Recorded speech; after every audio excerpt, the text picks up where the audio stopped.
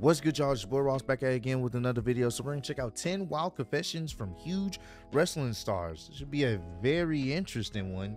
You know, everybody has something that they, hold near and dear to themselves, some type of maybe secret, you can say, that they, some people don't feel like revealing, or maybe will choose to reveal at a later time. And there's no exception for wrestlers too. Sometimes people forget wrestlers are just like you and me, so they have things that they kind of hold to themselves and keep secret for a while till they feel like maybe letting people know or whatnot, or letting people know how they move on their day-to-day life outside of the wrestling business. So we're gonna check out some of these confessions people have been wrestlers have revealed. Should be a good one. Appreciate all love and support. Let's get right into this one, man. Aren't necessarily candid types. By definition, they lie, and it is incumbent on them to lie. They want you to think that they really hate the storyline rival. They'll say they're a few inches taller than they are, and they'll say they weigh a couple of pounds heavier than they do. This is undermined by shoot interviews and podcasts. There, a wrestler will talk far more freely about, well, anything. So, I'm Andrew from What Culture Wrestling, and here are 10 absolutely wild confessions that wrestlers have made over the years.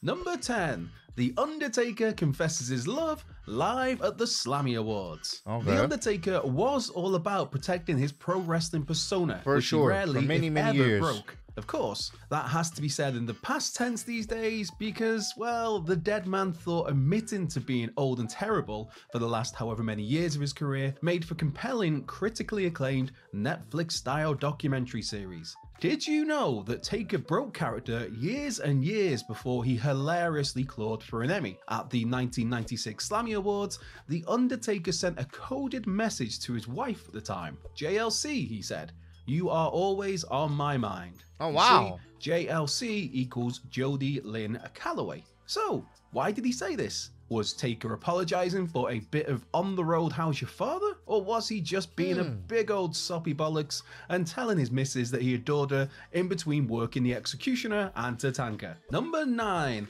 And that's like I said, they're like you and me, man. They just have to put on a persona for the cameras, and a lot of times for the public appearances, but they have emotions and feel pain and love and sadness and happiness and anger. They're human beings at the end of the day.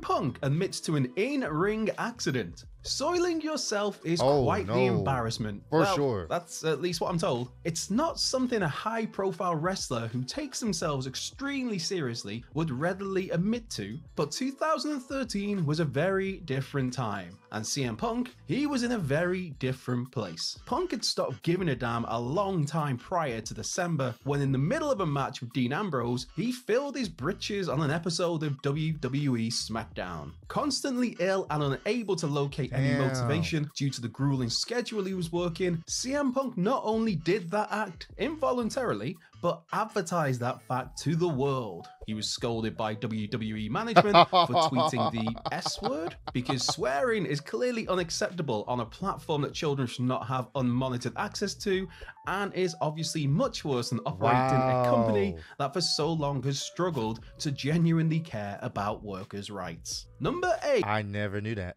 My man said, yep, I just let one out. I don't give a fuck, man. I'm over this company.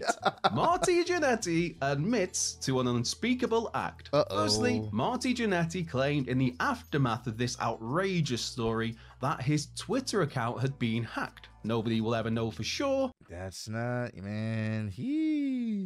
Sometimes Twitters do get hacked, but at the same time, sometimes that's not the case. They just, people use that as a quote-unquote out.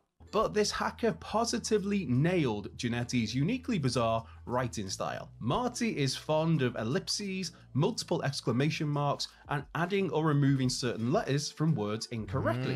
For example, he will write loves instead of love. He does this often, as you'll find out here. And the person hacking Marty Jannetty's account was as good at mimicry as the Young Bucks are of ducking FTR. So, back in 2017, a hacker convinced the world that Marty Jannetty lived out the Mr. McMahon character's sickest dream, that he had designs on his own daughter. As the hacker said on Twitter, "If you loves me as much as I loves you, you will give your opinion. Just did DNA 2 weeks ago. She's not my daughter. We both held out of sex because you don't do that. But now that we ain't, from a guy's side, she's effing hot. But she's been daughter. I want to too, but can't get past that." The worrying part here is that in the hacker's sick mind, Marty Jannetty had urges towards his not daughter before he even had it confirmed that he wasn't related to this young woman. Number 7, Marty Jannetty. Hey, yo, I don't know, man. I don't know. That's kind of creepy, bro. Hey, yo. He also claims to have killed somebody. Taken to Facebook in 2020, Marty Jannetty claimed to have committed murder in self-defense. According to his story, a 13-year-old Jannetty was lured out the back of a bowling alley under the pretense of buying drugs. Sensing an imminent assault, Marty revealed that he made his first victim disappear. So, why did the silhouette? Did y'all notice that look like fucking HBK? Was that a Shawn Michaels silhouette? Why was the silhouette? That definitely looked like a Shawn Michaels silhouette, bro. Sensing an imminent assault, Marty I definitely think that is a HBK silhouette. Y'all are childish with culture. Revealed that he made his first victim disappear. So, in effect, Jannetty outed himself as a serial killer, as the implication here is that this was just the first person that Marty had offed. Jannetty reckons that while the man was never found, they should have checked the Chattahoochee River that straddles the border of Georgia and Alabama. These ramblings sparked a manhunt, which in turn compelled Jannetty to reveal that he just made the whole thing up. It was obviously BS. After all, a wrestling serial killer with a penchant for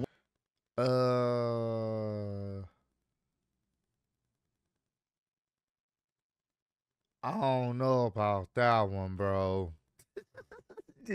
This is took a creepy turn, bro. Wild sex? What is this? NXT when it was supposedly still good? Jannetty later claimed that this original post was merely the beginning of a damn wrestling storyline. Because of course it was. Number 6. What wrestling storyline? John Cena's TMI moment on the Howard Stern Show. In 2006, as WWE Champion deep in the ruthless aggression era, Cena was encouraged to publicize himself as a bit of a lad. As part of this top boy PR crusade, John made an appearance on the Howard Stern Show, and there he told the world of his rat up a drainpipe sexcapades. Ironically, given the fact that WWE launched its PG initiative to move away from this sort of thing, Cena conducted himself rather well here. Stern was operating in his typical unpleasant manner, trying to get Cena to admit to his shame in sleeping with a larger lady, but Cena was having none of it. To him, it was a great night, lights on, great experience. Stern then tried to frame such an act as disgusting, but Cena was nonplussed. So, nothing shameful here, it's just wild that footage exists of the child-friendly Super Cena copping to being a prolific shagger. Instead, the only thing John Cena should be ashamed of,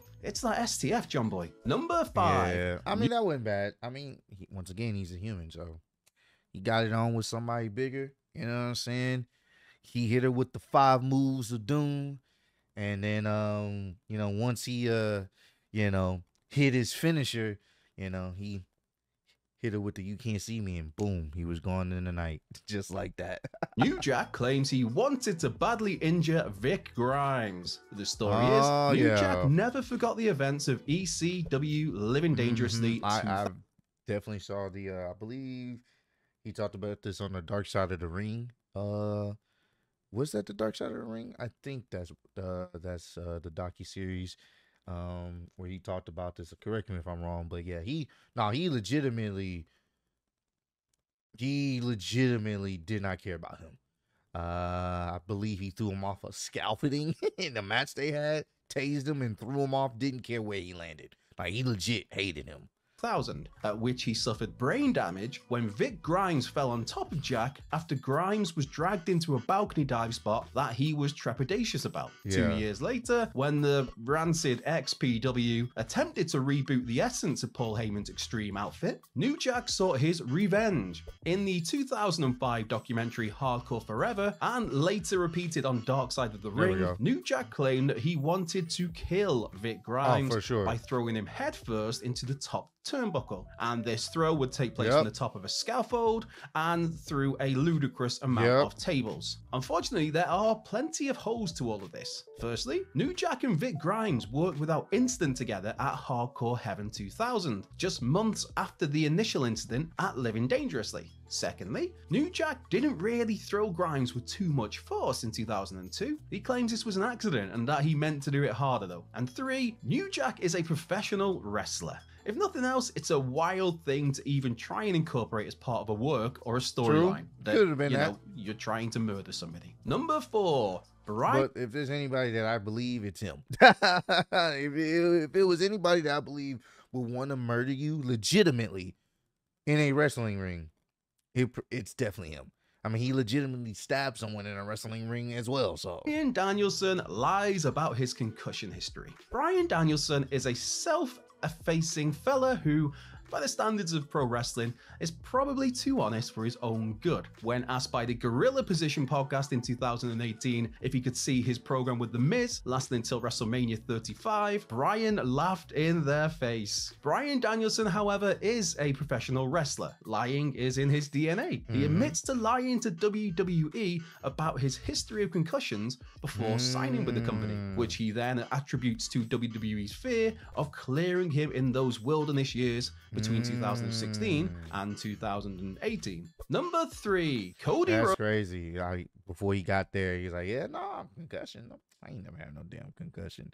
Nigga probably had a few concussions before he got to WWE, man. Rhodes takes responsibility for toxic tribalism. You think that thing that happened in WWE was bad? What if it happened in AEW, huh? Bet you'd love that. Yeah, you'd absolutely eat it up if it happened in AEW, wouldn't you?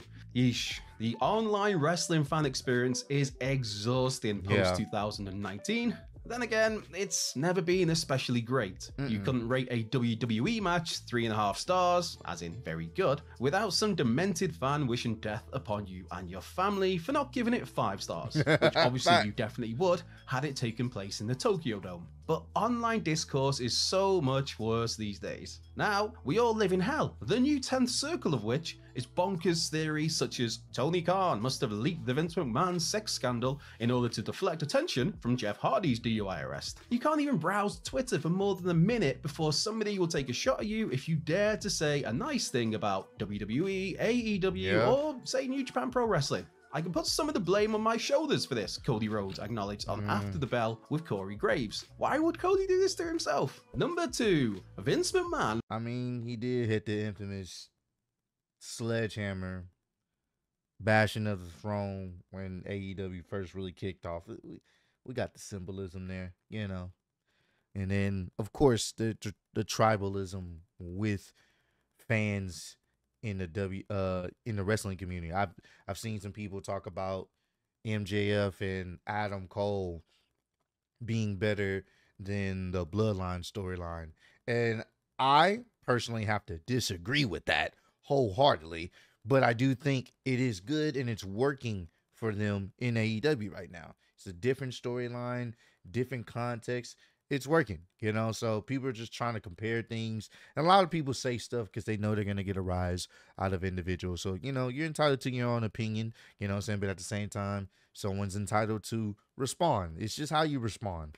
Like when people start doing too much, it becomes an issue. Like, yo, just relax. It's just wrestling at the end of the day. Just calm down. And publicly admits wrestling is predetermined. Many words describe McMahon: genius, moron, entertaining, repulsive. Bold is as accurate a word as any. And Vince embodied this characteristic in 1989 when, in front of the New Jersey Senate, he said the obvious part loudly and made public the fact that wrestling was predetermined. His timing was ideal. Not that he was interested in doing anything else except paying less tax, as of course by 1989 there were barely any competitors left to piss off. Vince had won. Most everybody knew that wrestling wasn't on the level in 1989. Still, it's wild that Vince thought nothing of ruining any remaining urge to bargain to the contrary, just to save himself a few quid. Number 1, 2 words. And, you know, obviously he was dealing with the steroid stuff, and, you know, he had to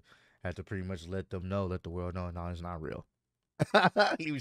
He had to let the world know too. So You can say, did that ruin the business? Some would say it did. But at some point, the way technology has advanced, people are going to find out anyway that it was all predetermined. You know what I'm saying?